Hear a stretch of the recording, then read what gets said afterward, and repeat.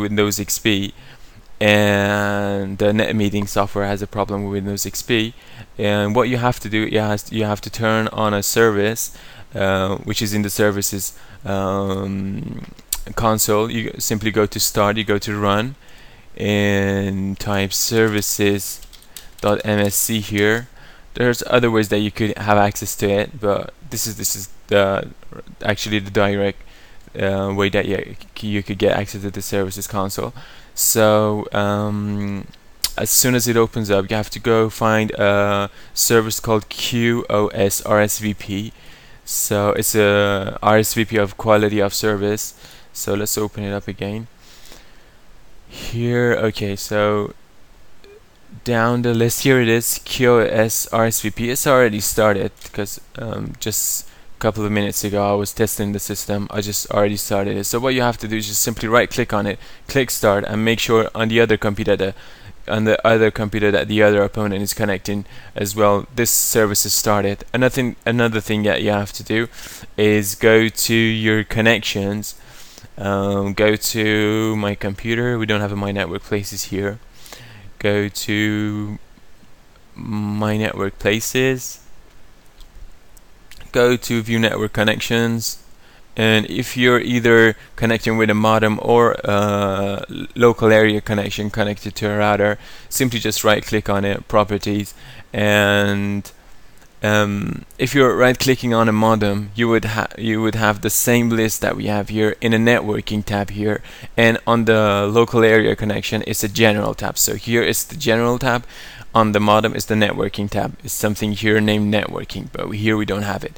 Okay, so here as you see, quality of service packet scheduler, we just simply click it and click OK. So they're normally checked. This service, client service, is normally checked and installed, but just make sure it is. Okay, so let's close this as well. Go back to the NetMeeting program.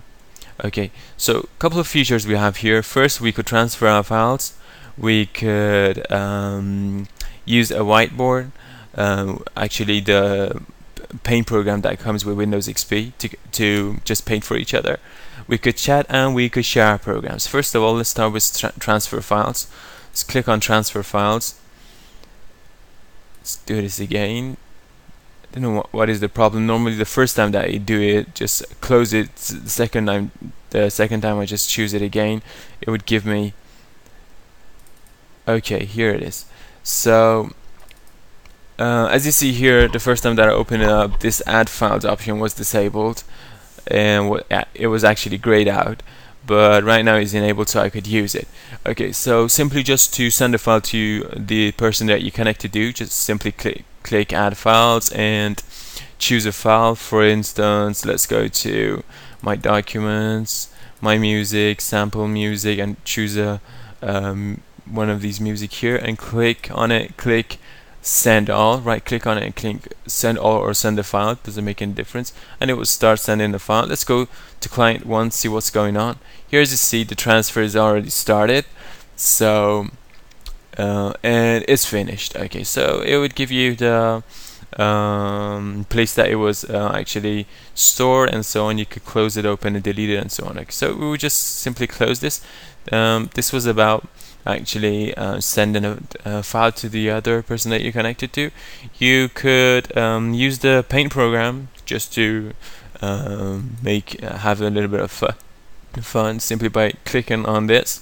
Come here, choose the pen, and here I'm on client 1, so I would just simply write client 1. Let's go to client 2 to see what happened. Okay, here as you see, the whiteboard automatically opened up, and what I wrote over there is simply here as well. Here let's do the same, client 2, and let's go to client 1. Okay, here as you see, it's here again. Okay, so let's just go ahead and close this. We don't want to save this, and go to client 2, do the same here. No, I don't want to use this. Close the send file. Okay, so the third one is the chat. Simply, you could, again, you just simply click it and you could chat here as well. Okay, we're not going to go through this. This is really simple. And finally, the share application feature that is here. There's a couple of things associated with this. First of all, there's two things that you could do. First, you could share any kind of application that you're using, such as Photoshop, Microsoft Word, Excel, or so on. Any kind of application that you're using. For instance, if we open up one of our games here, the Minesweeper. Let's go to Games, Minesweeper. And as soon as we open it up, it would be actually added to this list, so I'm able to share it with the other person that's connected to me. With a second or so, you would be seeing it listed here. Here, as you see, Minesweeper, it's open and it's listed here, so I would be able to click on Minesweeper and share it. Okay, we've got another option here, sharing Truecaller. When you click this, if you're on a low connection, uncheck this. Make sure this is unchecked, because it would actually on slow connections, it won't be a good decision to choose this, because by choosing this, it would give you really good image quality on the other side, but on slow connections, it would just slow down your connection and so on. Okay, so but since I'm on a LAN connection, I would just simply choose it, and right now I've chosen Minesweeper. I would click share, and let's go back to client 1, see what happened. Okay, here as you see, as soon as I shared the program, it opened up, and I'm able to see Jane Doe's Minesweeper that she opened up, but I don't have any access to it. I can't click anywhere. So to give access to the person, if Jane wants to give access to Dave, which is here, what she has to do is simply go back here, just the place that it's shared, we just shared it. Come down here, there's a button named Allow Control, and just click Allow Control. Let's go back to client 1 here. So I'm still not able to do anything. What I have to do to be able to do to take control over the program is simply go here, Control, Request Control, and simply by doing this, I would ask Jane if I'm able to use this program. So let's go at Jane's computer here, and there's a request control. Dave Doe would like to take control over your shared programs, and I would simply accept here. Okay, one other thing is that if you want to automatically accept these requests and so on, simply when you click the share control or give control or whatever it was, allow control, when you